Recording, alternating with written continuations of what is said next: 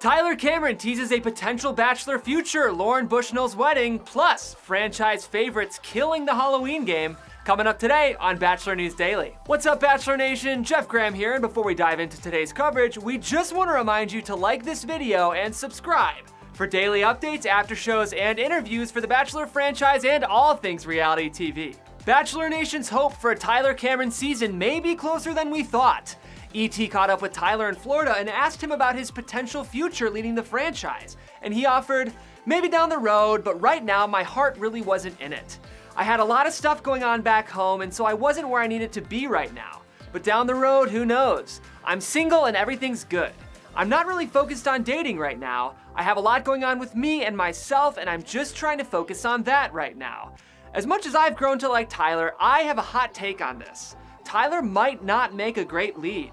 These cycles work best when the lead is a bit rough around the edges, and I want to see more of that in Tyler before they greenlight him.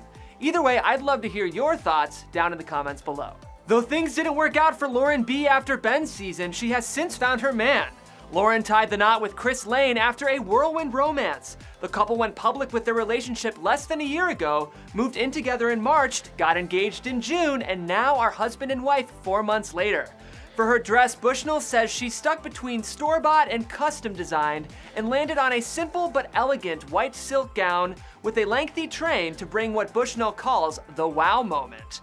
What do you guys think of Lauren and Chris's relationship, and how about that dress? Let us know down in the comments below. A ton of pre-Halloween parties happened last weekend, and some of Bachelor Nation's favorites had great costumes. Among some of our favorites include Kaylin and Dean, who dressed up as each other. The best part of this costume is the playful shade each of them threw at each other. Dean is decked out in pageant gear and a Miss Underwood sash, and Kaylin, well, she looks kinda dirty. Our next costume reveal contains a spoiler, so now is your chance to back out.